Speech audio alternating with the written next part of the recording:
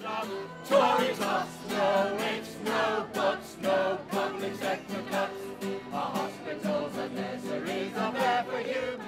Hundreds of protesters gathered around Liverpool Town Hall on Wednesday to voice their discontent over the proposed £156 million to be cut throughout the city services.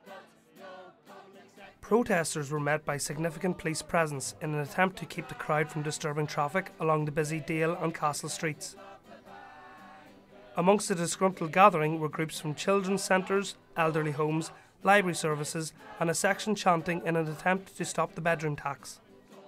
It's based upon a complete lie.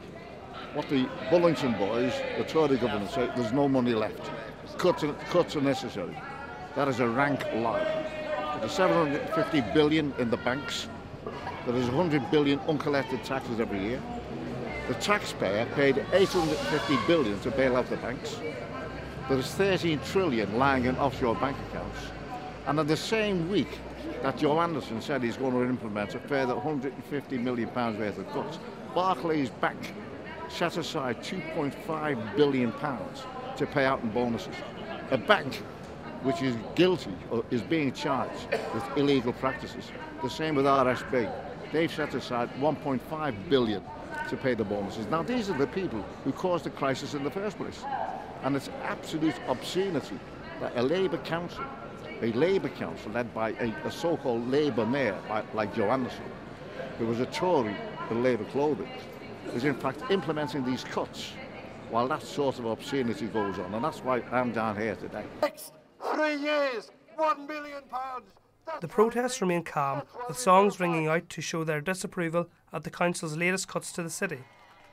The budget meeting saw £42 million being cut to the adult social care budget, which will lead to a number of daycare centres being forced to shut.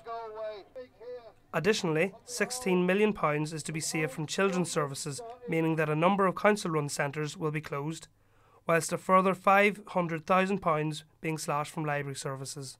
You can see the looks in people's faces where they can't survive. We've had people in our surgery this afternoon who've got no food, got no electricity, got no gas, got no benefits. We're talking about people who are destitute, and that's happening in the 7th richest country in the world, in a glorious city like Liverpool.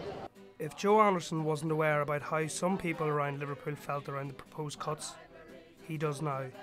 The message? No ifs, no buts, no public sector cuts. No ifs, no buts, no public sector cuts.